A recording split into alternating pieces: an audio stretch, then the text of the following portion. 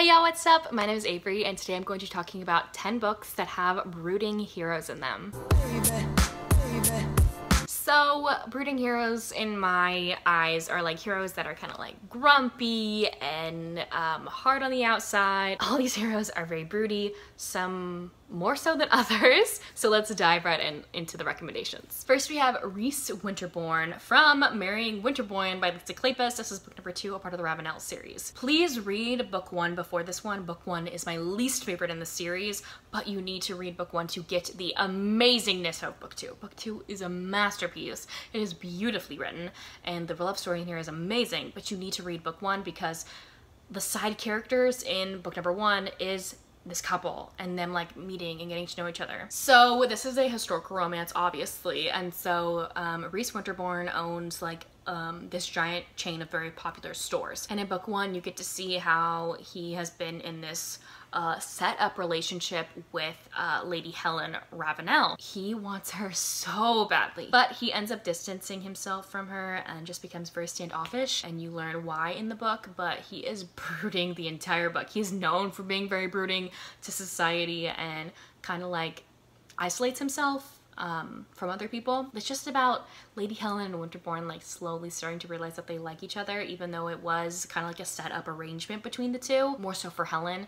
Rhys, right when he sees her, knows that he wants her, but Helen is kind of hesitant to because of how society views Rhys and how Rhys puts himself in society, like, and how he acts. Their love story is epic though, and you need to read it. Next is A Hunger Like No Other by Kresley Cole. This is a paranormal romance. This is the first book in the Immortals After Dark series. Now this is a romance between a Valkyrie slash vampire who is the heroine, the hero who is a Lycae, who is kind of like werewolf. Man, is this dude brood central. So Lachlan, that's the hero's name, he has been in captivity, like underground, for years. He's like, I think by vampires, if I'm not mistaken. He's basically like put in chains, like been chained up for years. One day when he's chained up, he ends up smelling like the land above him. He can smell that far away. And he comes across the scent of his mate and he's like, oh my gosh. He ends up breaking himself out of his bonds. He ends up breaking his leg to like escape. He's like, the only way I can find her, because he doesn't want to lose her. Like he knows she's like walking around up on land and he doesn't want to lose her scent. And so he's like, the only way I know I can save her and like get to her and find her is if I break my leg. And that's the only way I can get out of these bonds. And so that's what he does. He breaks his leg for this woman. And so then he finally catches up to his mate, and it just so happens to be half vampire, who is his sworn enemy. He gets very broody. He's very put off by the fact that she is part vampire. And she's just like, who the F are you? This is who I am.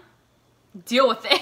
He is just very sulky throughout some of this and is like very put off by the fact that she's part vampire, but he slowly starts to love her for who she is. Next I have Bound to the Battle God by Ruby Dixon. This is for book number 1, a part of the Aspect and Anchor series. I really recommend you reading the novella first, which is The King's Spinster Bride. That book is so good. That one's only like 100 something pages. This one is like 600 plus pages. This is a fantasy romance and is very slow burn. This also deals a lot with a made-up sort of mythology, dealing with gods. Our heroine in here, she lives on Earth. She's from Earth, she has a job on Earth, she's a woman from Earth, but then one day like a portal opens up in her apartment complex and it sucks her into a fantasy land. And she is stuck there and she has no idea what's going on.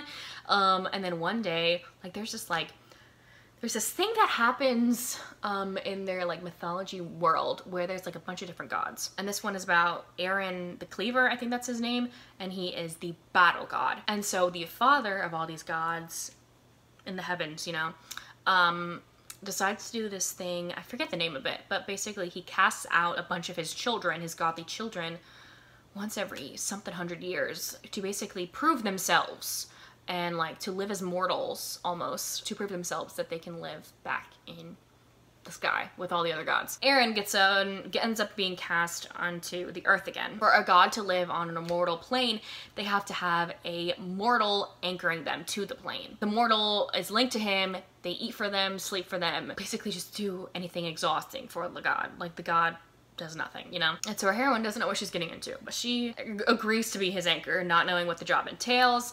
And so she basically has to follow him everywhere. And she was doing it in hopes that he could help her find her home, her way back to Earth. He is very arrogant. That's his main characteristic in here, is being arrogant and broody. They basically travel throughout this land. They're both trying to complete tasks of their own, but they can't be too far away from each other, because if they do, she starts to become in pain, I guess. I don't remember. I think so. This book is so slow burn. You don't see any romance till the later part of it, or any romance pay off, you know what I mean. It is worth it. The slow burn part in here is so worth it. Next I have Tomboy by Averie Flynn. This is book number 3, a part of the Hardigans series.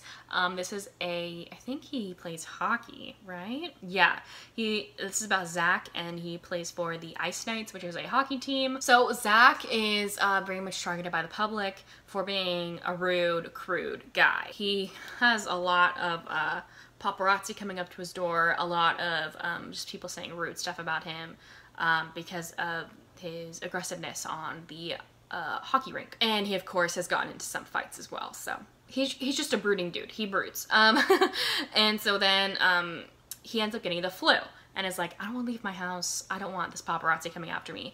And so his PR manager asks her best friend to come to his house and to treat him, because his PR manager's best friend is a doctor. And so she very reluctantly goes to his house. He tries to like shoo her away. She's like, no, your PR manager sent me. I'm here to treat you for the flu.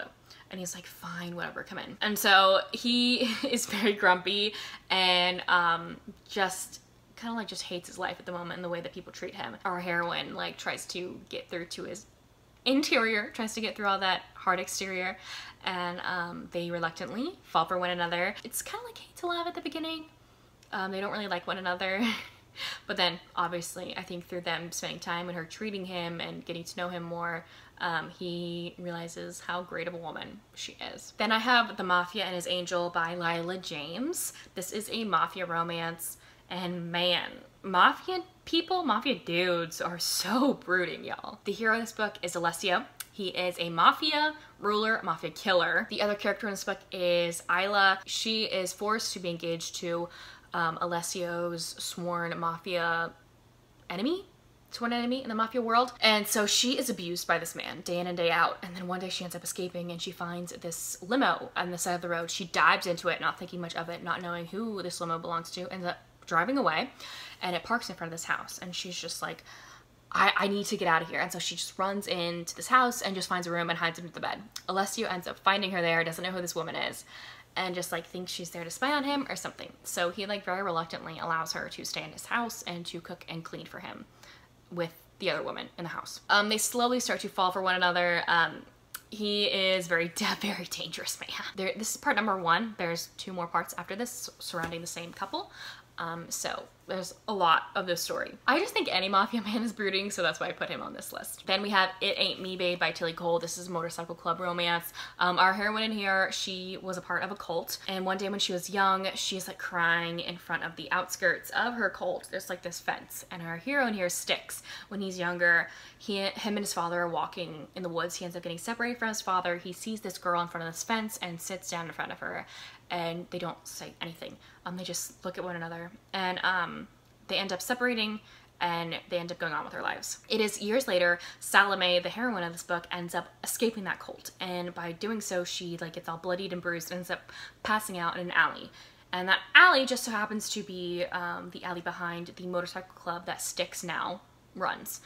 Styx finds her and is like, oh my gosh, this is the girl that I saw in the woods. And he's always been infatuated and like wondered about this woman. He takes her into his club. He starts to fall for her. They fall for one another. It is beautiful. I love their story. He is brooding in the fact that he has a stutter, and he uses sign language to communicate with people, but because of his stutter, he's been bullied a lot in the past when he was a kid. That's why he signs mostly. So because of his bullying that he's experienced, he's become very broody, very grumpy, very standoffish for everyone except for Salome. Then we have Marriage for One by Ella Mays. This is a marriage of convenience story. This is about Jack and Rose. Rose has always wanted to start up, I think it's like a coffee shop or something, but like a restaurant of some sort. And like Jack realizes this and is like, I'll agree to marry you and you can have enough money to open up the shop you've always wanted. And she's like very baffled by this because they don't know one another. She doesn't know how he knows that she wanted to open up this place, but she agrees because this has been her lifelong dream to own this place. She is very confused by this man because like he proposed to marry her, and like he is nothing but kind of like a mean and like rude, and puts her at an arm's length and broods and is grumpy. And she's like, why did he propose to me if this was how he's gonna act with me? And so this is kind of like a dislike to love because they both don't really like one another when they get married. Through them spending time together, having to be close to one another, they slowly start to fall for one another, and the romance in here is kind of like epic. But Jack obviously has some secrets in his past that gets revealed. Then we have Easy by Tamara Weber. This is a college romance. Our hero and heroine meet at the beginning of the book because our heroine is about to get sexually assaulted, and the hero ends up saving her, and she is so grateful for this man. It turns out this guy who saved her is in one of her college classes. He is kind of like the artistic, shy, loner dude, and she's very intrigued by him after this point, and she's very grateful for what he did. This book talks a lot about sexual assault, so if that's not your thing and you get triggered by it, don't read it, okay? It's a main plot in here, and the heroine like learns how to love herself and learns how to protect herself from those who would do those things to her. And the hero encourages this and helps her get through the trauma that she has faced. But at the beginning, she's just like wanting to get to know him, and he's just like dark and broody and doesn't really want to affiliate himself with her, and is like putting her at arm's length, and she just doesn't know why. Then I have A Promise of Fire by Amanda Boucher. This is a fantasy romance. So this is about Kat, who is pretending to be a soothsayer at a traveling circus in this fantasy land. Kat is hiding and pretending to be a soothsayer in the circus because she's hiding from somebody. Someone is trying to find her because she may or may not be a magical being called a kingmaker. Griffin, who is just walking around with his crew one day, ends up across Kat at this circus and knows immediately that she is the kingmaker. So he decides to kidnap her and take her back to his kingdom so that she can protect his sister, who is on the throne. So it's a traveling, kidnapping romance, and he won't reveal any of his things to her. Like, he won't reveal his past, his life at all. Like, he just wants to take her back to his city, his town, and be done with her, basically. He just wants to get this trip over with so that his sister could finally have protection. And he does not like how Kat is there to backtalk him and to basically square up with him at every point. I feel like both of them brood in their own way. He broods, she broods, because of this horrible, awful situation that they're in with one another, but they end up putting themselves in the situation, so they got nothing to say at that point. And lastly, I have Entreat Me by Grace Draven. This is another fantasy romance book, and this is a Beauty and the Beast retelling. This is about Ballard, and his first wife hated him so much she ends up giving birth to their son. She ends up dying, and on her last dying breath, she ends up cursing Ballard and her son. And it's basically like the Beast's curse in Beauty and the Beast. This takes place years later, and his son is now grown up. The heroine of this book, her name is Lou, and she is a widow, and her younger sister is being courted by a very strange man she doesn't know anything about. She learns that her sister has ended up running away with this man to his home, who lives in a castle and may or may not be the same son as Ballard. And so she goes to get her sister to take her back home, but then she meets Ballard, and her and Ballard start to fall for one another, and then her sister and his son end up falling for each other. Ballard is the one in here who's very brooding. I feel like any Beast character in Beauty and the Beast is quite brooding. They don't like the situation that they've been in. They're obviously cursed to be ugly and just like hating their life, you know, because of the curse that's been put on them. They slowly start to fall for one another, obviously. This is a Beauty and the Beast retelling, but I really love this one, y'all. This one is so good. I love Grace Draven, obviously. So there you have it. Those are some brooding hero recommendations for you. Please let me know if you have any recommendations down in the comments section down below, and if you have read any of these books. Anyways, thank y'all so much for watching, and we'll see y'all soon in my next one. Bye, y'all!